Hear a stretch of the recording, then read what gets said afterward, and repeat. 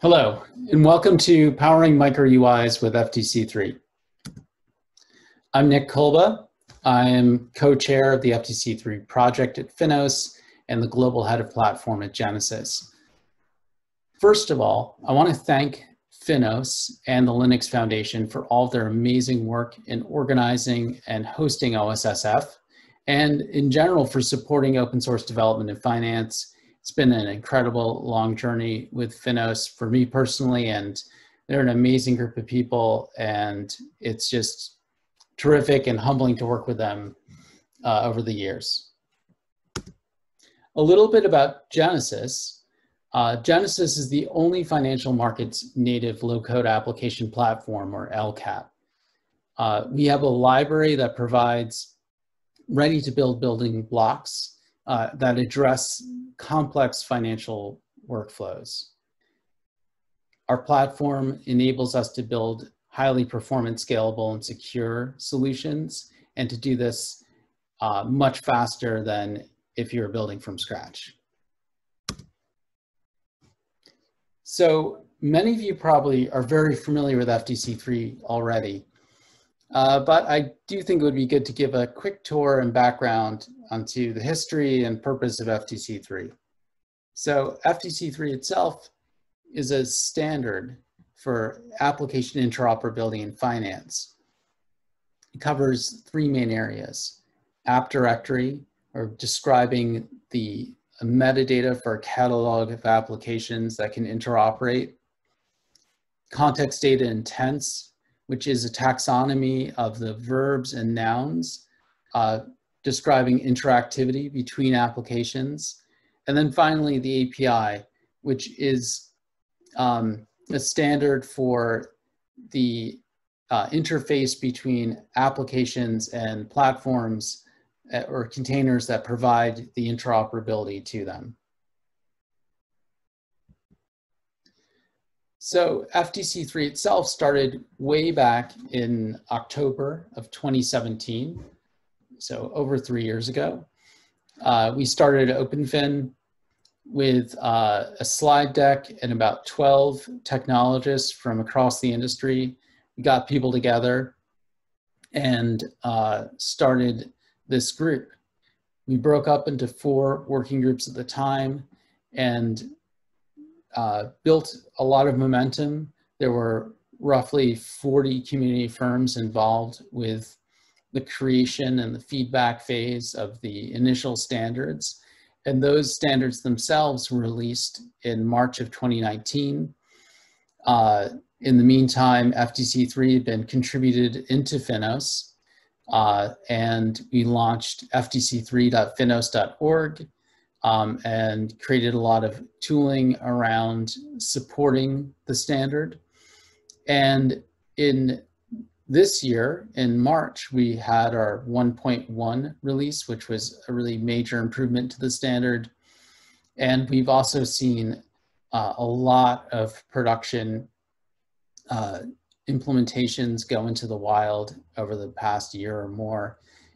Some notables including FactSet, JP Morgan, obviously OpenFin, Glue42, and Cosaic Finsemble. And there are many, many more. And finally, this year, we've been focused on the 1.2 release, which I'm going to touch on a little bit. And we're hoping to put the 1.2 FDC3 release out in Q1 of next year.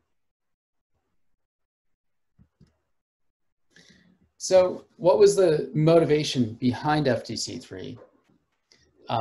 So let's take a little bit of a look at what the world looked like before FDC3. So apps get built, as always, as they always do. And you have different apps coming from different development teams. And when they want to interoperate, often developer A will talk to developer B, and they may create some informal bilateral protocols or APIs. As this matures, they may create a more specific proprietary API that they can go through. So developers don't have to kind of like send emails back and forth or get on the phone to figure out how to make things work. Then as this scales and we get more applications and more developers into the mix, this starts to get really quite messy as developers need to track different APIs that may be formal or informal across different applications and try to make everything work. So with FDC3, everybody just speaks FDC3. So each developer only needs to speak to this one API, and as more applications are dropped into an environment, they'll simply, because they're talking FDC3, be able to interoperate with each other. FDC3 also works across a number of different technologies, including, as mentioned before, OpenFin, FinSensible, Glue42, but also any Electron-based container also runs in WPF. There's implementations in Java as well. And there's even implementations directly in Chrome, which you'll actually see a little bit about later. So let's talk about Micro-UIs. So a Micro-UI is kind of it's become a bit of a buzzword, but what these are really about is creating small self-contained front ends that can be put together kind of like Lego bricks. So microservices have been hugely successful in enabling platforms to scale on the back-end side of things. But until recently, most microservice platforms have been fronted by what are monolithic UIs. So here we have all of your nicely decoupled microservices going into a single monolithic application. So when we create an analogous set of services using Micro-UIs, we can scale the front end in a kind of analogous way to microservices on the back end. So design systems, which have been very popular in application development, are only concerned with visual language, but Micro-UIs create a functional workflow language. They create building blocks that combine both front-end experience and back-end functionality and data. So let's look at some of the major advantages of Micro-UIs in application development. So big one is reusability. Micro-UIs make it very easy to stamp out front ends with minor variants. Flexibility is also critical, and you can configure Micro-UIs very easily using them as building blocks to make very different shapes. And finally, personalization. The componentized UI makes it easy for end users to configure the front end and to meet their specific needs.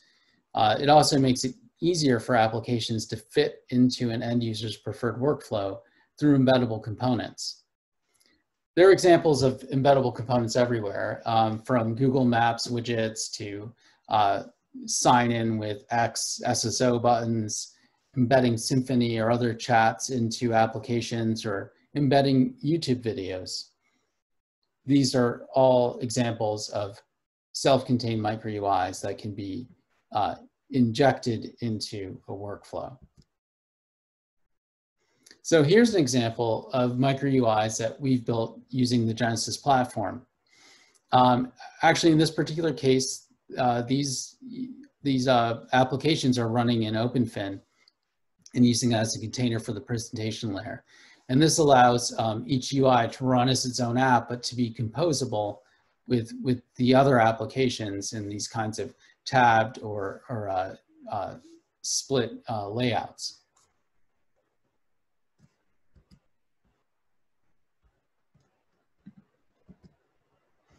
So, but the Micro-UI approach isn't without its challenges. When we give up the control of a monolithic application front end, there are a number of new problems that emerge.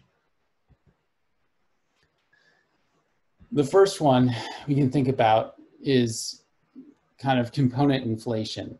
So in this case, if components aren't shareable, the reuse of those components can create kind of bloat, noise, and poor user experience. This means that because it's so, because these components can proliferate so easily, we just end up with a lot of excess noise within our user interface. So common services and capabilities and information can just end up being repeated across lots of places. A really simple example of this phenomena is the proliferation of tabs, right? We experience in browsers. Now consider that versus repurposing of apps when we go across contexts in mobile, where we don't end up with, 20 different instances of the Google Maps app opening up every time we open a new map. Well, if you're running in a browser, that could very well happen. Another issue is discoverability. When workflows are divided up into many different independent components, how is an end user going to discover relevant content and functions at the right time, right? So you make everything into a Lego brick, but pretty soon your pile starts to look like this. And it becomes very hard, especially the more generic you get, to find the right things. Finally, once you have everything as a micro-UI, where does your workflow logic live? When you have things as monoliths, you can have controllers that orchestrate across your monolith quite easily. But when things are decoupled, doing that orchestration becomes trickier, and you need a mechanism that components can rely on to communicate. So in summary, micro-UI strategies are good at disassembling monolithic applications into more flexible and personalized dashboards. But creating multi-step workflows, sharing common components, enabling end user discovery, and integrating second and third party components is quite a bit more complicated. So FDC3 helps us solve these problems.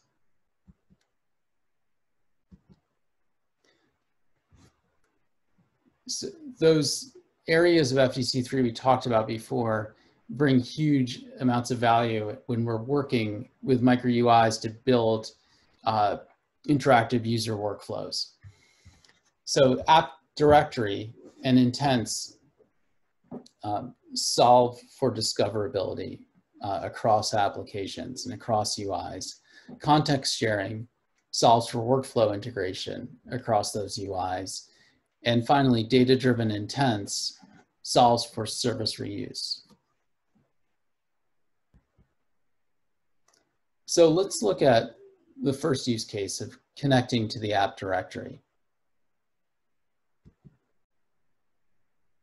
So in this example, we have a grid of instruments running in one application. And when right-clicking on a ticker, FDC3 is going to allow us to easily search an app directory and discover the applications and intents that are relevant to that ticker. You can see here, you've now gotten a whole list of applications organized by intents.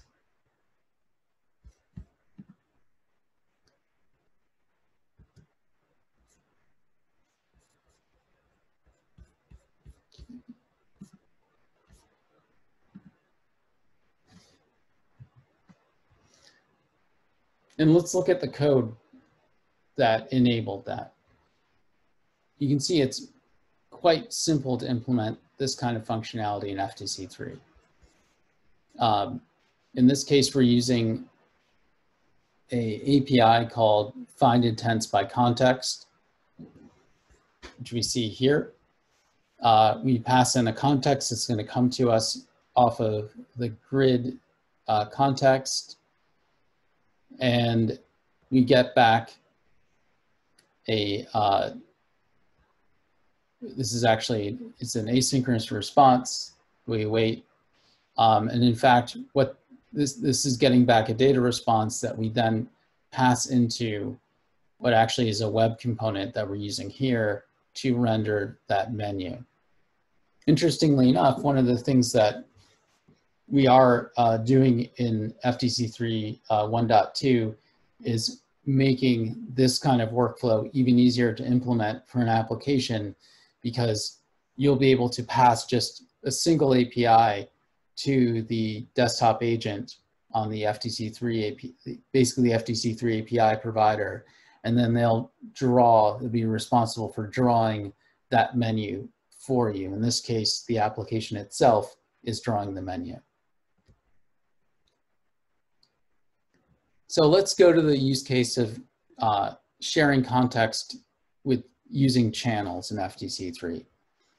So once we've discovered our applications, we want to be able to keep them synchronized through sharing context.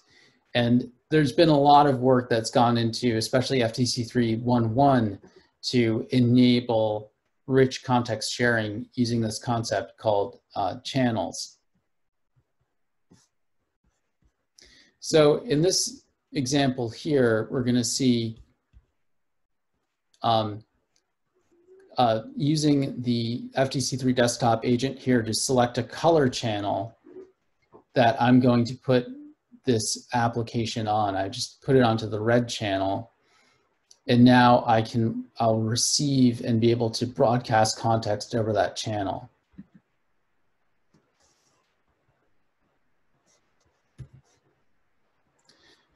And then in this example, we can see that in action in a little more detail, and also combined with intents.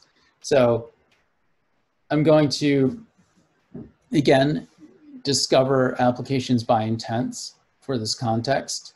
I open up a news application, and now I'm going to put the news application onto the red channel, and I'm going to move that app over to the side so we can see both these in action. And I'm going to have my grid already on the red channel. So as I click through new contexts, it's going to reload the news with the new context I selected. And you can see how doing this really enables end users to discover functionality and also to build new connections between unrelated apps.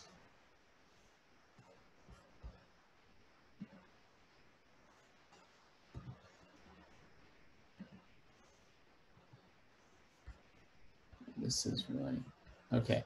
So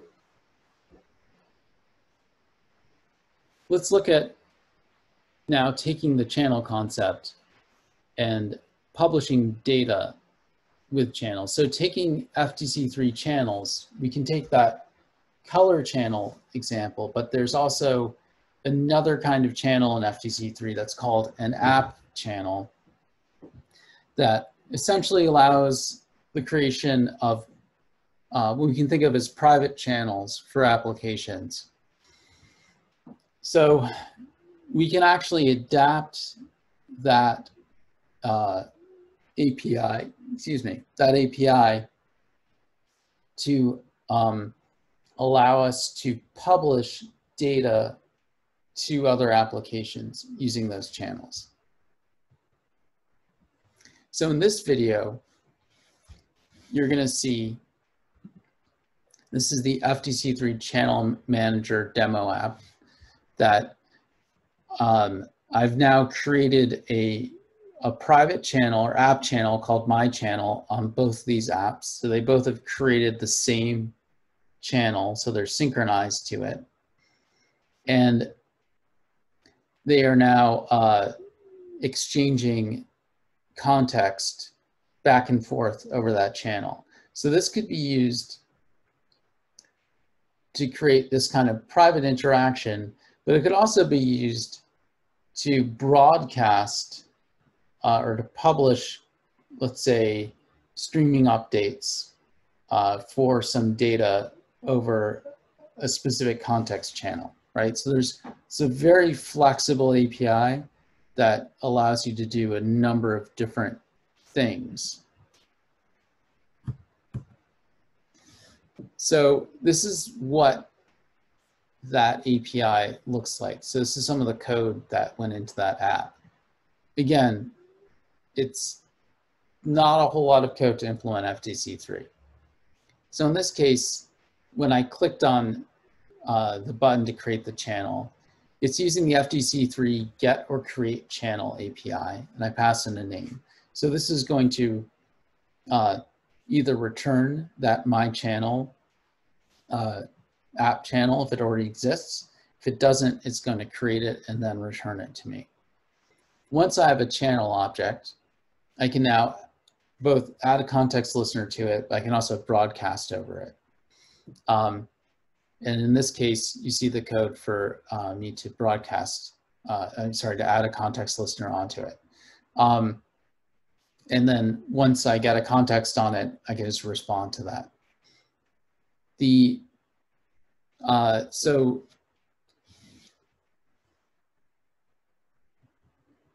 this is great, but there are problems with this kind of pattern using app channels.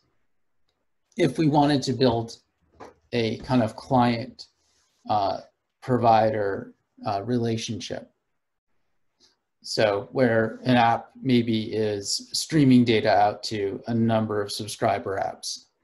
One, there's no service discovery here for app channels.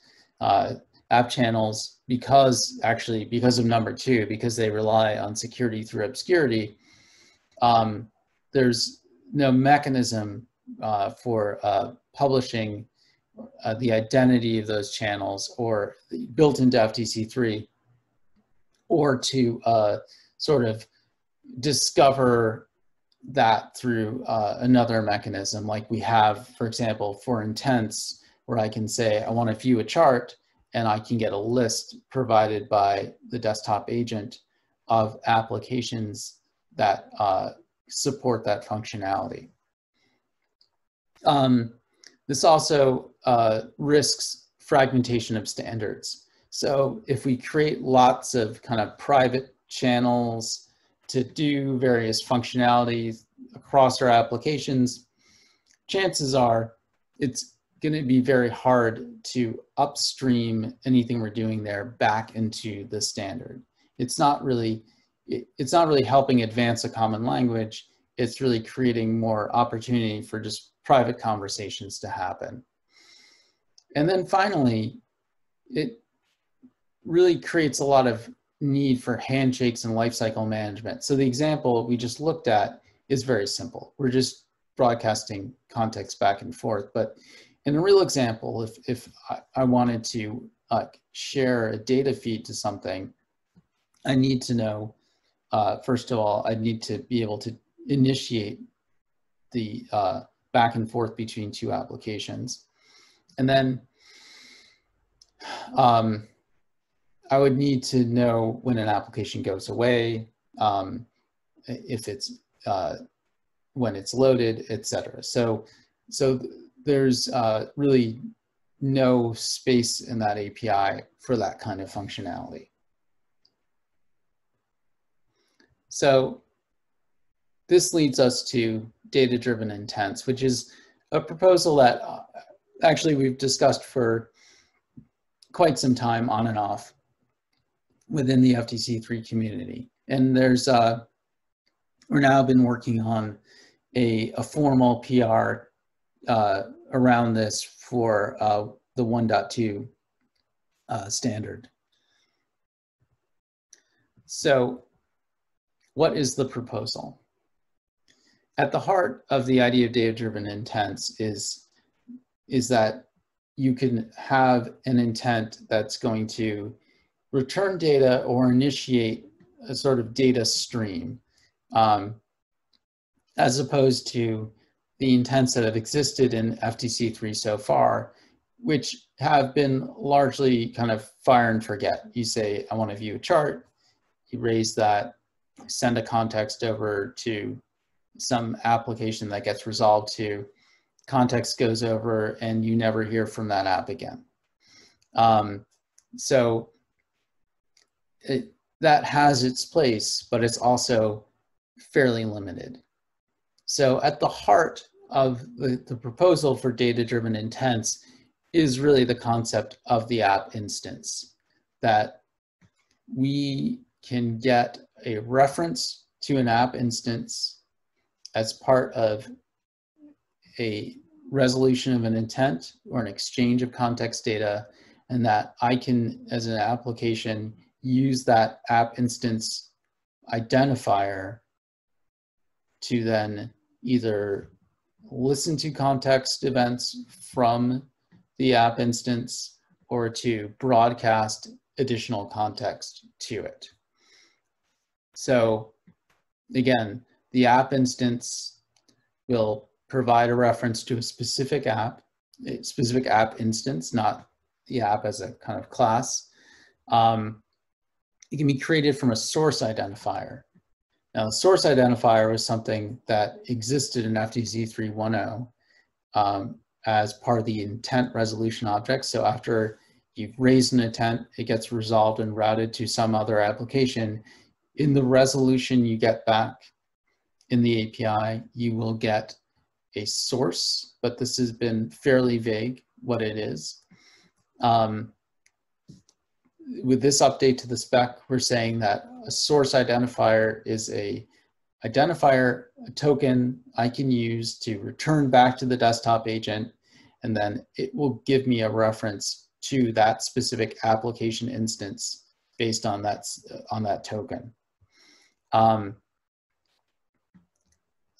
that will be returned not just from intent resolution, but also from context messages. So if I get context broadcast to me, there will be a source token associated with that message that I can then use if I receive context from another application to get a reference back to the application that sent me that context.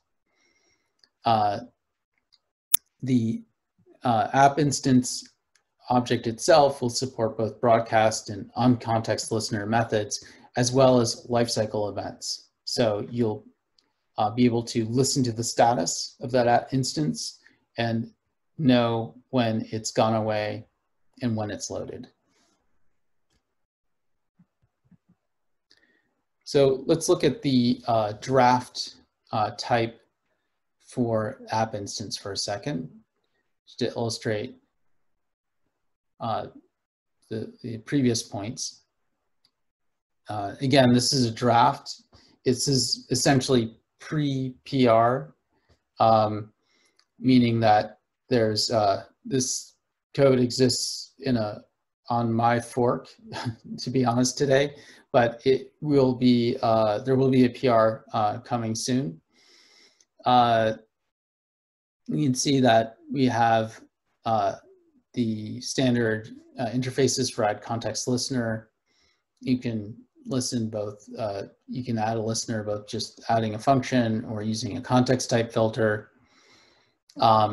You can broadcast, and then there's this on status change, which supports a handler that can be passed into it, and there is a status property that can be ready, loading, or unregistered. So let's go to a demo. You can see what this looks like.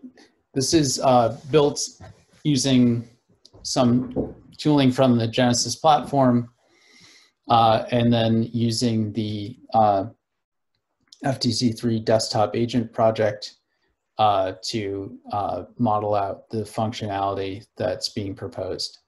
So in this case, I've got two client applications on the left. I'm just going to pause that for a second.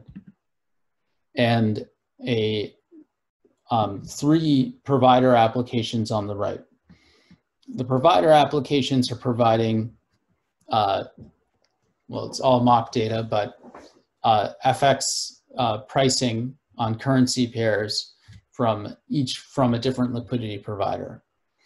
And then the client applications on the left are going to create raise intents for a specific currency pair, actually send over an instrument context for that, to get pricing for that currency pair. And then what's going to happen is that since there are multiple providers of pricing running in this desktop agent instance, the end user will get prompted for which provider they want to get the pricing from.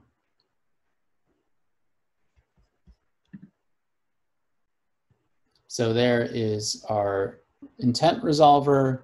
We've chosen BNP and we start getting pricing back. And you'll see that also pricing should update. In this case, we've now chosen city for the other currency pair. And we can actually switch to a different provider. We're going to switch to DB here, and you can see the pricing gets updated.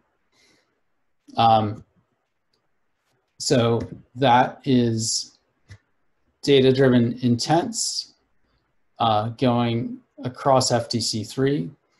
Again, we have two different clients that are raising intents to request pricing. They're presented with options of different registered providers for that from different liquidity sources. And once a provider is chosen by the end user, that application now listens to context updates from that provider. The provider is sending those updates specifically to that client. So they are forming a one-to-one relationship with that handshake. So let's look a little bit at what that code looks like. So this is the code for within the data provider. They are handling the intent. So at the top here, you can see that we're using FDC3 add intent listener. We've created a, in this case, just a Genesis namespaced intent name that's, just a working title, find FX price. And we're passing in a handler, which is this handle price intent function. Within that, what's interesting is we have this, we get from the intent, the source is passed into us from the intent handler. So this is new. And from this source,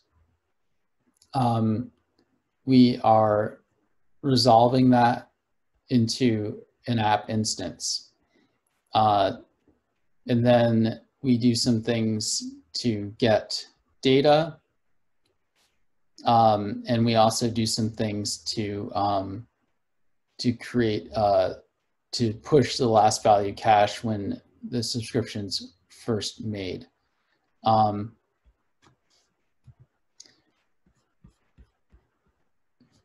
So as a service provider,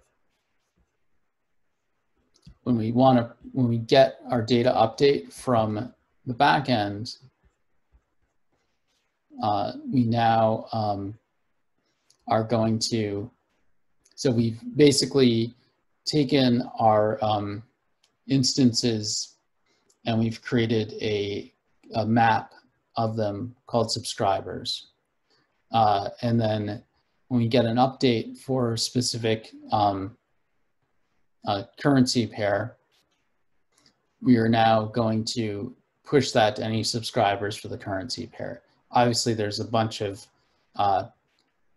details that are fudged here for the demo, but you can see the structure of how this would work. When we get our subscriber, we're just going to we've basically put the instances into the map that we resolved originally when the handshake was made. And now we're just going to broadcast the new context back to that instance. Once again, I think it's important to point out that we're not doing a broadcast over a channel that anything could listen to. We're doing a broadcast specifically to that instance. So it's a direct message to that instance, which allows kind of the space for a desktop agent or for an app to provide real privacy around the data and how it's going to be routed, or if a application instance is even going to be allowed to connect to the provider. So this is what the code for actually raising the data intent looks like from the client. And again, this should look pretty familiar. We're calling FDC3 raise intent. We get a result. What's new here is that once we get the result, we are using the source property of the result, which has always been there. It's just that we haven't really been able to do very much with it. And we are getting an app instance. And then once we get the app instance, well, we're doing some things to resubscribe to things so that we only are listening to one feed at a time. And then here we're going to add a context listener on that instance itself for the update FX price context. And again, we're listening just to the source. It's a direct connection. And then we're using that to update our UI. So what's next with all this? LCAPs are really accelerating the trend towards greater reusability and composability of backends and front ends. And that's unlocking enormous value. That's because we're delivering high quality applications at an even faster pace.